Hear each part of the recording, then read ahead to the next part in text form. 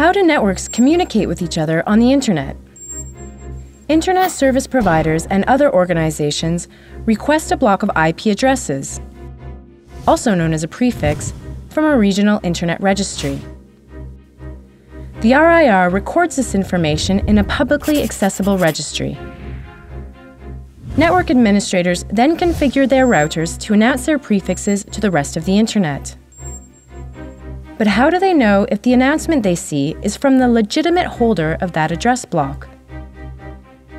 Sometimes, network administrators announce IP addresses that don't belong to them, either by accident or on purpose. Whatever the cause, a wrongly announced IP address block can take an entire network offline. So, what can network operators do to prevent this from happening?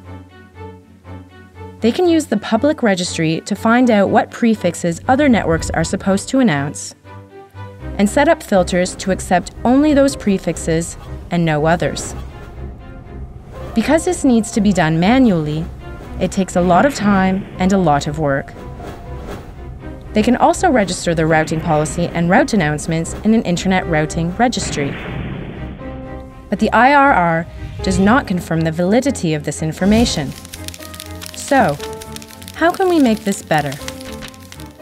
The answer is resource certification. A resource certificate is a digitally signed statement that says that an Internet number resource has been registered by a regional Internet registry. From 2011, network operators can securely create a resource certificate online via their RIR and use a certificate to create a ROA.